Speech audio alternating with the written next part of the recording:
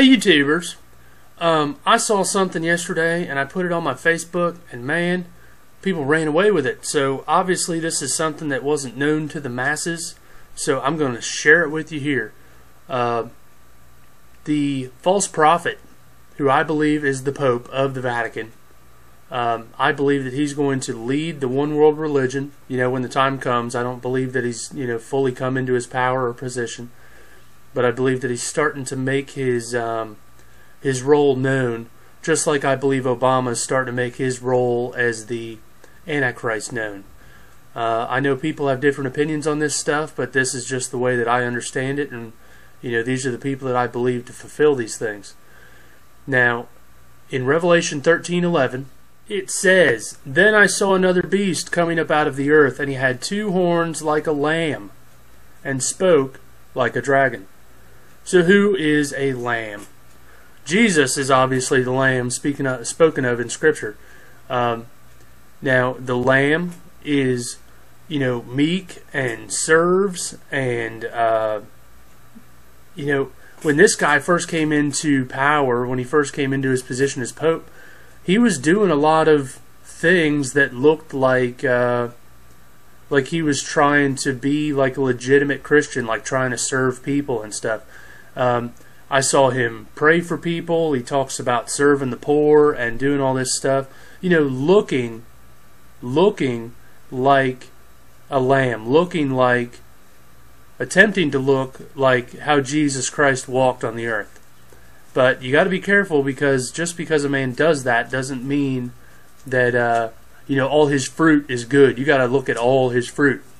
So if he comes looking like a lamb, but he speaks like a dragon, what does the dragon do? The dragon is a liar.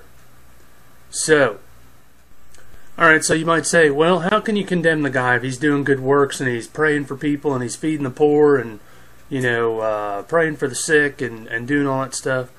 Well, again, you got to judge all the fruit. Pope Francis says atheists who do good are redeemed. No, sorry, not just Catholics. Here's a quote from his sermon. "The Lord created us in His image and likeness, and we are the image of the Lord, and He does good, and all of us have this commandment at heart. Do good and do not do evil." All of us, sorry. And then he's quoting people. "But Father, this is not Catholic. He cannot do good." Yes, he can. The Lord has redeemed all of us with the blood of Christ, all of us, not just Catholics. Everyone. Then they reply, "Father, the atheists?" "Even the atheists. Everyone. We must meet one another doing good." "But I don't believe, Father. I am an atheist." "But do good. We will meet one another there." Where's there? Heaven. Okay? Now, speaks like a dragon. How does the devil speak? He corrupts the Word of God. He compromises the Word of God. What does the Word of God say about salvation? Romans 10:9 and 10. "If you will confess with your mouth the Lord Jesus and believe in your heart that God raised Him from the dead, you will be saved." So that directly contradicts what this so-called father of the Catholic Church is saying. The Scripture also says, "Don't call any man father." Let me see if I can find that for you.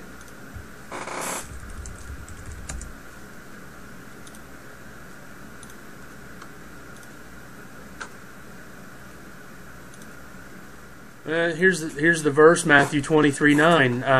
In this chapter, Jesus is talking about the hypocrisy of the Pharisees and the scribes and all those people. He says, "Do not call anyone on earth your father, for one is your Father who is in heaven." Okay. Now I'll just point out one thing in this other article. In this other sermon, this is from Vatican Radio, something, the voice of the Pope and the Church, blah, blah, blah. Pope Francis meets Muslims and urges both Christians and Muslims to promote mutual respect. Here's something that he says in this article. He then said he wished to send greetings to Muslims, our brothers. throughout the world who have just finished celebrating the end of the unholy month of Ramadan. Now, if the Catholic Pope, who's speaking like a dragon, is calling Muslims our brothers, now I just brought up the thing of, don't call anybody father. If you are brothers with someone, you share a father. Correct? So if Allah is the father of the Muslims, or, anyway, what I'm saying is that we have one Father, like that verse says. Do not call anyone on earth your father, for one is your Father who is in heaven. One is my Father who is in heaven. If you're born again, one is your Father who is in heaven. But this Catholic joker is saying that Muslims are his brothers, therefore they share the same Father, the devil, because Allah is the devil.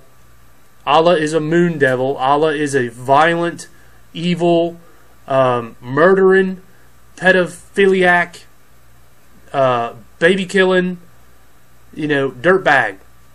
The Quran preaches violence. It preaches hate. It says, if somebody leaves the Muslim faith, kill them. Where's the love in that? My Father, the Bible says God is love. So I'm not brothers with a Muslim, violent, murdering God, right? That preaches hate, that says, hate the people that don't come into your religion. Both of these religions are, believed to be justified by works. The Pope says in this other thing, if you do good, you will be saved. But that's contrary to Scripture. What did Jesus say about this stuff?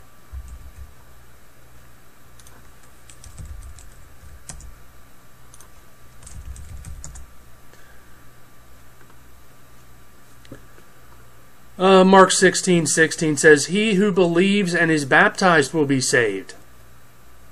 He who does not believe will be condemned. Atheists. What other one can I read to you here? This, I believe, is when Paul was preaching to the guard. Okay, when Paul and Silas were locked up in prison, and they chose to praise the Lord. I mean, these guys just got beat. Yeah, the magistrates commanded them to be beaten with rods, and when they had laid many stripes on them, they threw them into prison, commanding the jailer to keep them securely. So these guys began to sing hymns to God, and then there was a great earthquake. The prison was shaken, and the doors were opened, and everyone's chains were loosed. And the keeper of the prison, the security guy, believing that everybody left, was going to kill himself. But Paul said, do yourself no harm, for we are all here. And this security guard says, sirs, what must I do to be saved? Believe on the Lord Jesus Christ, and you will be saved, you and your household. So there's no such thing as atheists doing good works to go to heaven. The Bible says that our works are as filthy rags, that none is righteous, no, not one, that all have sinned and fallen short of the glory of God. The gospel is simple. Jesus paid the price because you can't afford it. God is holy, God is perfect, and He cannot have sin dwelling in His presence. So, we deserve the wrath of God for being sinners, because we chose, Adam rebelled against God, and then there was an inheritance that continued down the line. Read the book of Romans. But, God basically said to Jesus, if you love them that much, then, you need to go die for them, because you can live the perfect sinless life. God basically said that the standard would be that He needed a perfect sacrifice to atone for the sins of man, and to reconcile mankind to God through the blood and sacrifice of Jesus Christ. And when Jesus died on the cross, God raised him from the dead because he was without sin and the grave couldn't hold him. So obviously this man who puts on this act like a lamb, acting like a disciple, like Jesus Christ, like a lamb, by looking like he's a humble servant, he puts on this show like he is a humble servant, which is quite deceiving. But he speaks like a dragon, calling Muslims brothers and calling atheists redeemed. Now, salvation is available to all these people, but it is through belief in Jesus Christ, through repentance, turning from the old life of sin. So, that is simple and to the point, and unfortunately, most of the world doesn't get it. Because they listen to a man in a pulpit without checking it against the Word of God. So, if you defend any of these clowns, if you defend the Pope, or you defend, Muslims, or you defend anybody, you really need to check what you believe, because you may not be even saved. Now is the time to make sure that you are authentically saved. So, confess the Lord Jesus Christ. Believe in your heart that God raised him from the dead and you will be saved. With that, bye-bye.